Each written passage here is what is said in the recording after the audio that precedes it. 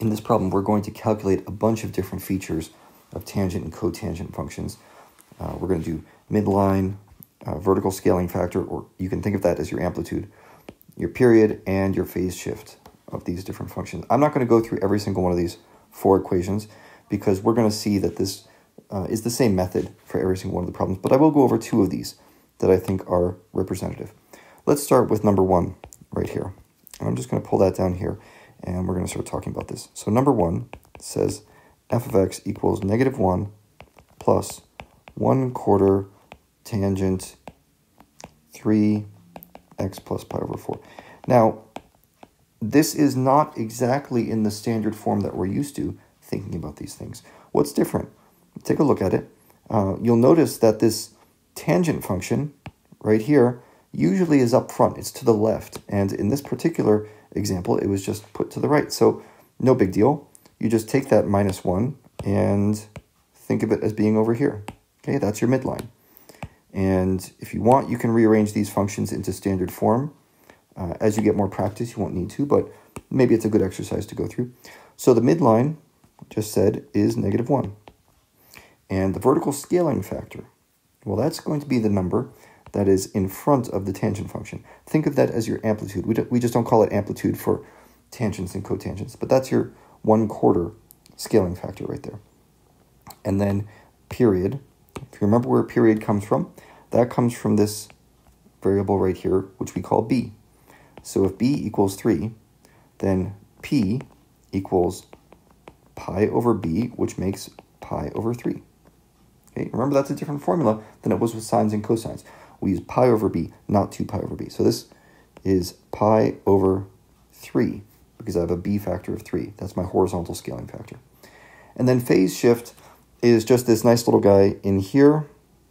Remember, this is always of the form x minus h. So what's h in this sense? Well, you see, if x minus h is x plus pi over 4, h must be negative pi over 4. Watch that negative sign. You have to remember it's not x plus h, it's x minus. And that's because horizontal shifts, if you remember from transformations, horizontal shifts are always a sign flip from what you're expecting. Okay, so that's a good starter example. Let's go over one that I think is a little more challenging, and we'll do this, and then we'll call it good. So this example has f of x equals 3 times the cotangent now, and then it just gives you this stuff. See, the inside of the parentheses is a little different from what we're used to. It doesn't have things broken out very clearly with what b is and what h is. So we're going to have to do some work untying that. But at the very beginning, I can at least do this much. I can say y equals 2, that midline equation, and I can say the vertical scaling factor is 3. And if you were in a timed test, for example, and you had this problem, I would just go through real quick and get all those midlines and vertical scaling factors because those are easy. Now, how do we turn this into a standard form equation? Well, remember what I want. This part won't change, but I would like to see some factor times a parentheses.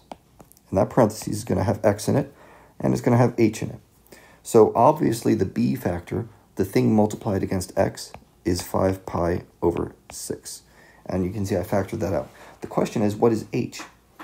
Well, if you remember how GCFs work, when you factor out a greatest common factor, you divide the term by that greatest common factor to see what is left behind, so to speak. So if I want to know what goes here, that's going to be 5 pi over 12, what I started with, divided by my GCF, which is 5 pi over 6. And that's going to be, if you remember how keep flip change works, it's going to be 5 pi over 12 times 6 over 5 pi. Now those 5 pi's cancel out. This one works out rather nicely.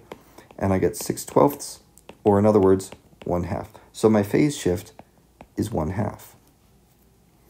And I would write that in the box this way. I would say the period, oh, we haven't gotten to the period yet. Hold on. The phase shift is positive 1/2. Remember that sign flip. Okay.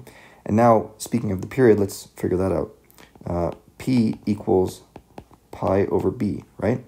Which for us is pi divided by our b factor. That's horizontal scaling factor, 5 pi over 6. And we do a little more keep flip change. This is going to be pi over 1 times 6 over 5 pi. The pi's cancel out, and I just get 6 over 5. Okay, so that's my period. 6 over 5, literally 1.2. Don't put decimals. It doesn't like those. It may look a little weird that we don't have pi values in here.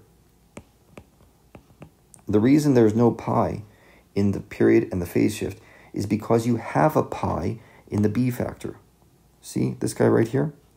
When the b factor has a pi in it, your period and your phase shift will not. It's just something weird that happens sometimes, but usually our b factor does not have a pi in it, so it's not something to be concerned about.